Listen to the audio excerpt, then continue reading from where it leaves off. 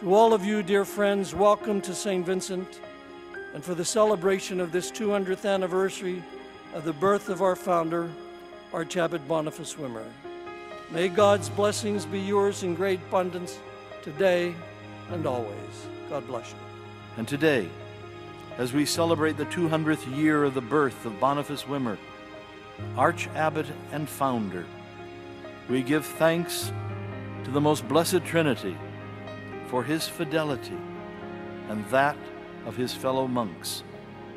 With humble and lasting gratitude, we proclaim in the words of the letter of St. Paul to the Romans, "Their voice has gone out through all the earth, and their message to the ends of the world." Amen. In honoring Your Highness in this ceremony today, we also honor His Royal Highness Duke Franz of Bavaria and the entire Royal House of Wittelsbach. Our prayers today are with you and your family, and it is my hope now that you will forever consider yourself an honored member of the St. Vincent family and welcome back.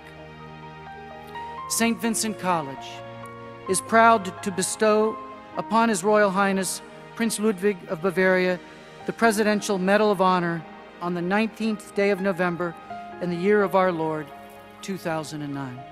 I think I can speak not just for my family, but for the whole of Bavaria when I say that we can only be proud that Boniface Wimmer was born in our country.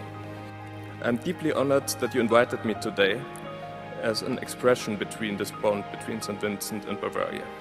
I hope you will always keep the roots of your first abbot and founder as part of your identity. For that, I thank you very, very much.